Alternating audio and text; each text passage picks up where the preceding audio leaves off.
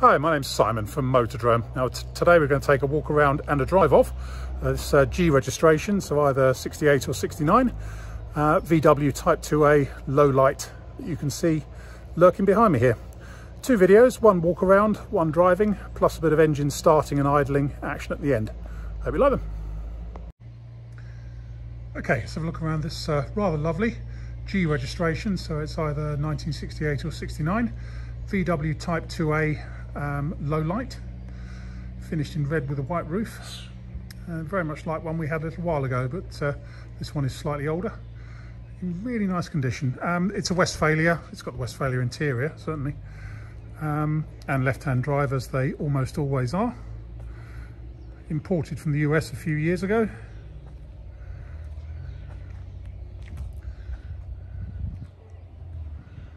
Haven't been through the history yet.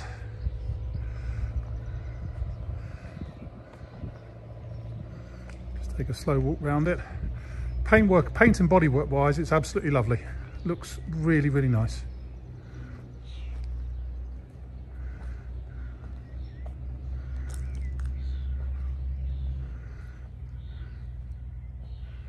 So we'll get down to the nitty-gritty in a minute. See what we can find to criticise. Not a lot, I don't think, especially in terms of its bodywork. It's all good around the front end. I think, I'm not an expert in VW Type 2s. I think it may have been lowered very slightly. Somebody that's more of an expert than me will be able to tell me. I think it's sitting, they turned the torsion bars round just one notch, I think, at the front. I think. Can't be absolutely sure of that. Make your own mind up if you're an expert. But looking down the sides, she's beautifully straight down there. Looks really good. It's just, yeah, I'm struggling to find anything really negative to say about it. Door cards are all nice. Interior's lovely. I'm not a fan of that gear lever, I must admit. And we did buy another gear knob thinking we could just, an original style gear knob thinking we could just screw it on.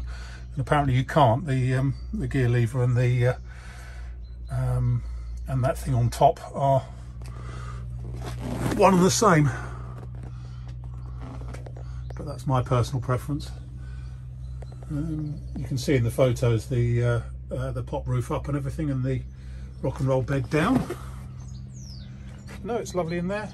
Even the carpets are nice. They've obviously been quite well cut. They're not the original carpets. Clearly it wouldn't have had them. It would have had rubber mats, but quite well done.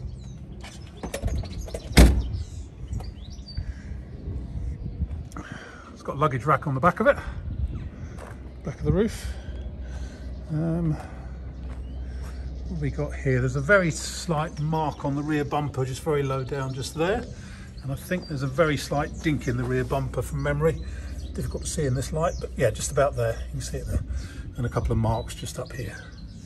That really is about your lot. Again, looking down the offside, looks great.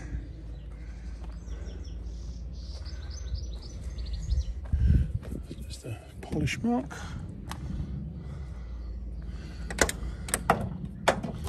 And again in here, even comes with a free butterfly. Come on, out you go. You don't want to be in there. Sad, I think the butterfly's dead.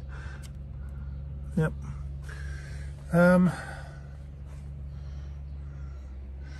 then in here, as I say, there's its Westfalia ID plate. Lots of storage.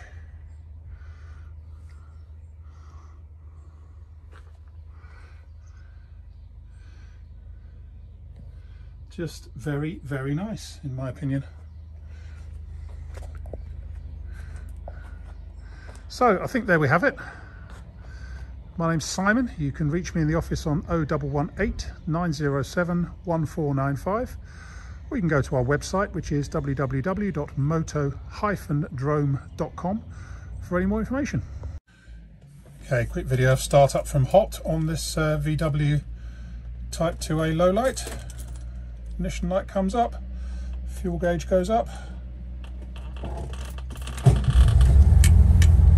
and starts nicely. Starts well whether it's hot or cold, this one.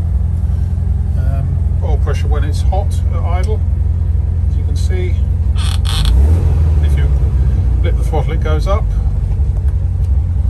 Anyway, we'll show you the engine